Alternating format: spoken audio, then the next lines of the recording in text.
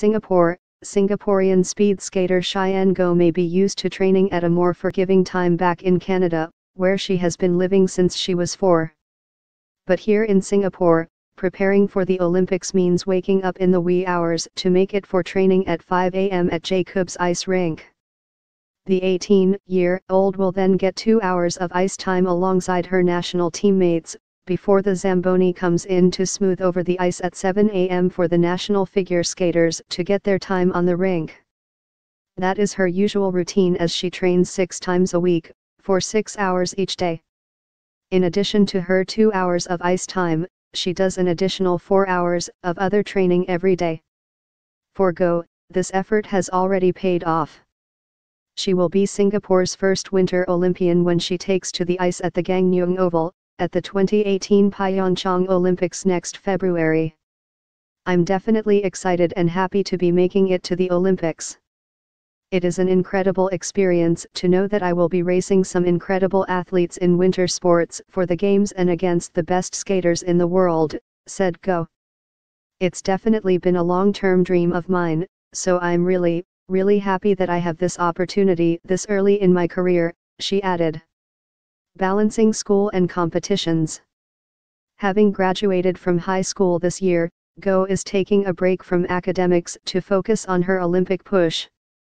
After my exams, I decided to take a gap year, and so this is it right now.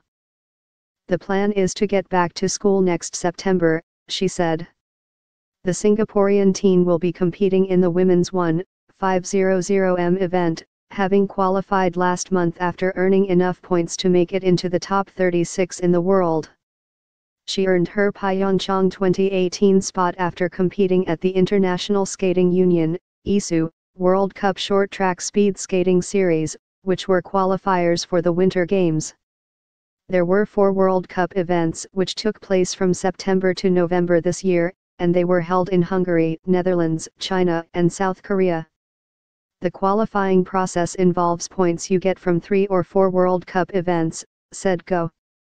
For me, at the 3rd World Cup in Shanghai, 2 people crashed out and 1 person was disqualified. I later ended up getting top 2 going into the semi-finals. Because of the points I got, I had enough to make the cut into the world's top 36 and made it to the Olympics. Goh also won 3 medals in the 2017 SEA Games in Kuala Lumpur in August, silvers in the 1,000m individual and 3,000m relay, as well as a bronze in the 500m individual race. Number 1 team's speed skater Cheyenne Goh takes silver in the 1,000m behind Malaysia's Anja Chong. SEA Games 2017 pic.twitter.com/nmmlib55i6. Participating in the SEA Games was such an incredible opportunity since it was the first time that it has been included in the event, she said. It was such a milestone for short track to be included as well in Southeast Asia. A former ice hockey player. As a fan of National Hockey League, NHL, team the Calgary Flames back in Canada, it was only natural that Goh started out as an ice hockey player in her formative years. I used to play ice hockey, but I always enjoyed the skating part of the sport more than the puck handling, said Goh.